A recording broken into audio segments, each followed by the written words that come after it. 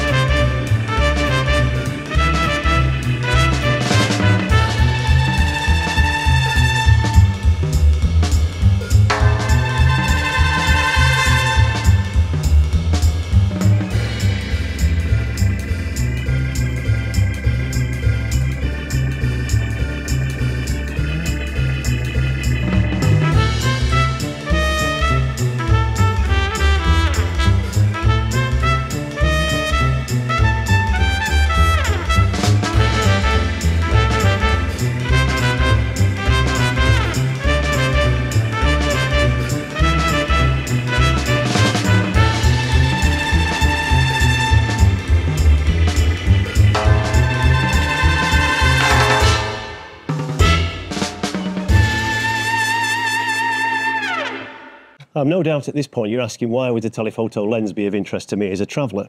Well, the simple thing is most travellers are photographers as well, and most photographers these days take their pictures on an iPhone.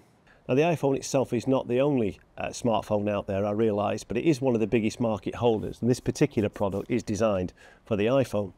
And it gives you the ability to supercharge your iPhone to capture those better shots from better areas that you go to at a relatively reasonable cost, and I'll get into that in a minute. Now, it's a moot point whether this is a teleconverter or a telephoto. I'm not going to really get into that today. So let's get started. Unboxing this thing, I have to say, was quite a pleasure because it comes in quite a nice box. It comes in a case that's got a D-ring that'll clip on your belt if you want to do that.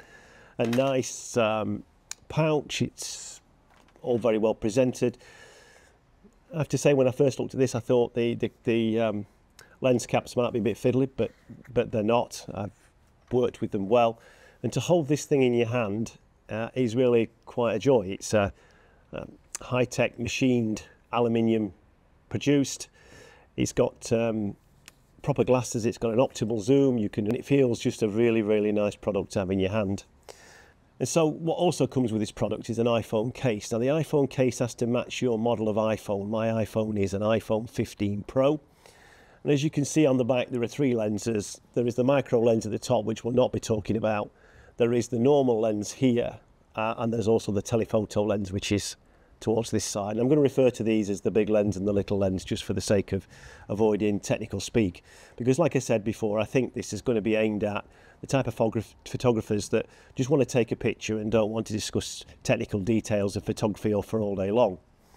And so this obviously fits into on your iPhone itself, this case, and then it screws nicely onto the lens. Now I started with this, as you'd expect, on the smaller of the two lenses, or the normal lens, rather than the iPhone's telephoto.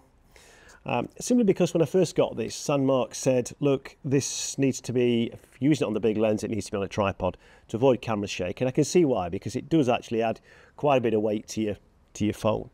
Incidentally, there are other accessories you can buy from the company and third-party agents which provide a grip which actually then starts to convert the whole iPhone into a rather more traditional camera, which may or may not be of interest to you. Now the cost of this thing is about $160, exchange rate supply of course. Look, we've got to make a point here and say that whilst $160 is not by no means a cheap amount of money, and I get that, it's not a £2,000, £3,000, dollars, whatever denomination of currency that you operate in, top of the range lens. So consequently, we've got to make sure that we compare things properly. So there's no point in me showing you a telephoto shot taken with a £4,000 Sony lens and compare it to this, because it's not going to work. And so, but also at the same time, that's not the market that this is aimed at. But stand by on the quality because I think you'll be surprised. So let's talk about why I'm interested in this camera. Well, I've just recently been through a process of downsizing. I've got rid of all the heavy cameras, all the heavy lenses, and I've bought a smaller, more compact camera, a Leica Q3 with a specialist purpose in mind really, which is around street photography and travel photography. And so it fits nicely in my hand, it fits nicely into a small bag, and it's really easy to use. I've also gone down, made the decision to get rid of the Sony ZV-1 video camera, and I'm using my iPhone Pro 15 for video work, again because it's smaller and I carry my phone anyway and it's in my pocket. Even the drone, I've gone from a bigger drone to a smaller drone, and everything's about compact and lightweight and mobility now. And so this interested me because when I've been going through that process, the telephoto aspect is not there anymore. And so occasionally I just need to reach a little bit further. So this is why this has been such of interest to me. And I think you'll be interested for the same way, is that if you're a regular travel snapper on your iPhone and you're just going to see something that's a little bit different away, you're going to want to use it. It's also worth pointing out that this is an optical zoom, not a digital zoom. And the difference is, without getting too technical, is that with an optical zoom, it's a mechanical zoom. You use the actual lens itself to focus, whereas on your iPhone, it's a digital zoom. And of the two, an optical zoom is always a better product normally. Now, just before we get started, I ought to say that the SANDMARC recommend that you use a third-party camera app on your iPhone, because the native app, the Apple phone, has a little bit of a quirk in it, and it can be overcome, but it does seem to be an issue when you put the lens onto the phone. The micro facility on the lens native app seems to engage. Now you can just disengage it and carry on and use the lens without any problem, but it's something that they recommended. So I did download the Pro Camera app and also the Blackmagic camera app for video. Now the Blackmagic camera app is free. The Pro Camera app, I think it's cost about $12, something like that. So here we are inside the Pro Camera app. Fairly straightforward to get around really, but I've got the telephoto attached to the normal camera, but you can press on it as normal for autofocus, hold and lock for exposure lock and focus lock if you want to, and then of course you can fine tune with the optical zoom on the lens. What I particularly like about this app is that you can press the manual focus and you can actually alter the shutter speed.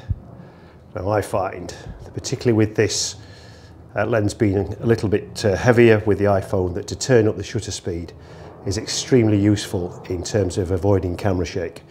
It's quite a good learning opportunity, and there's plenty of YouTube videos showing you how to use it. It's quite good. Moving to the Blackmagic Cam, again, it's a straightforward video app really. Enables you to do a few different things, maybe certainly video in a higher quality video format. But it's just like before, you just press the button and record. But I say I'd probably recommend putting this on a tripod if you're video recording, and you'll see from the results coming up that it's been quite productive if you do that. So let's have a look at some images. The first images I'm going to show you are of the bell tower of the cathedral in Cordoba, and they're taken with the iPhone without the SANDMARC Telephoto lens attached, just to give you the difference between the normal lens and the telephoto lens that's fitted on the iPhone. Now the second images I'm showing you now, the first one on the left is with the SANDMARC Telephoto lens attached to the normal iPhone lens port, and the one on the right shows you the image that you get when you attach the SANDMARC Telephoto lens to the telephoto lens on the iPhone. Now the next photos are again in Cordoba, but this time across back at the cathedral, and these are the two from the iPhone, and then again with the telephoto ×6 on the main lens on the iPhone, and then attached to the telephoto lens on the iPhone. Again, I think you'll agree that they're reasonably crisp considering the distance. Now this picture is of the Naval Museum in Seville, and again the two photos that you're looking at are taken with the iPhone main lens and the iPhone ×3 telephoto. And this is taken by attaching the SANDMARC Telephoto ×6 lens to the main lens on the iPhone. And I think you'll agree this is another decent photo really. Now this photo is taken in Figueira da Foz in Portugal. And again on the left hand side here you've got a straightforward shot from the iPhone main lens without any telephoto inbuilt options. On the right hand side, you get a shot where I've attached the x6 SANDMARC Telephoto to the main lens on the iPhone.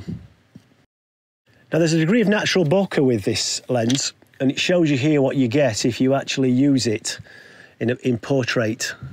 You see the general sharpness of the person in the image, and then it obviously blurs the background as it focuses around the actual subject. And again, still in Portugal, the first lens on the left-hand side is a distance shot across to the clock tower with the iPhone in portrait mode, just using the main iPhone lens. And the next one is what happens if you put the x6 teleconverter onto the main iPhone lens. You get a closer up version. On the left, you get the standard shot from the iPhone, and then the shot that you get when you attach the x6 telephoto lens. You can see these again are reasonably crisp, and I think you'd accept these as certainly as social media images.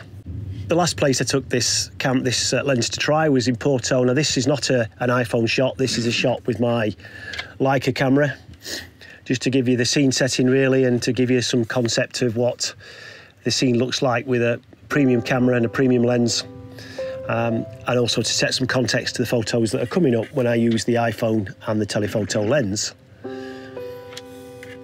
So you can see here that once I attach the x6 telephoto lens, we get some reasonably good looking shots close in. So let's look at some video, and I have to confess, relatively surprised by the quality of the video, especially when the iPhone and lens was put onto a tripod. Looking straight down the Plaza de España in Seville, and you can see it's quite a distance to the bottom. When I put on the x6 teleconverter, you can see how much it pulls in. And then subsequently what I did was I just wound up the distances using the x6 teleconverter and the normal camera option, and then screwing it into the iPhone's telephoto capacity, and you can see this is it at its most expanded, and I think that is quite good. I've not deployed any sharpening techniques or anything like that. This is just straight out the camera. It looks, I think, quite good. And this is, again, just shots of people enjoying themselves. And of course, for all you wildlife lovers, just to prove that you can take pictures of animals with it. And you can see as well that there's some challenging light here. Some bright sunlight, some shades. And it seems to do quite well in my view.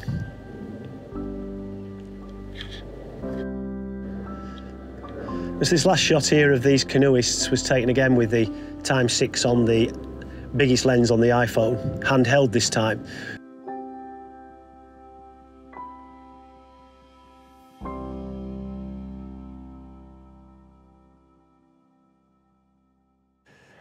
So having looked at the images and the video, I hope that you'll agree with me that this is probably a good asset to have in your bag, and I'm certainly going to carry it. Now, for the purposes of full disclosure, I ought to say that SANDMARC have sent me this lens. I haven't been paid to endorse it or to give it a favourable reference, and I'm under no obligation to report favourably on the lens. It's just a straightforward, honest product review as far as I'm concerned. So in summary, I think this really bang for your buck produces quite a good results. For the money and the expense outlay, if you're looking for something that's going to benefit you from a telephoto point of view with an iPhone, I think it's worth the money.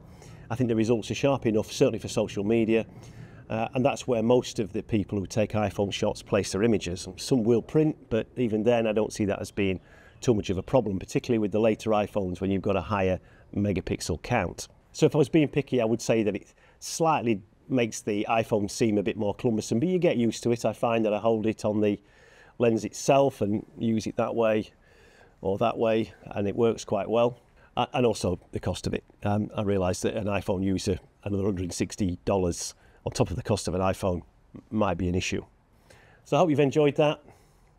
I'm certainly going to give this a try, and I've enjoyed using it. I shall keep it with me as we travel. Thanks very much. Martin out.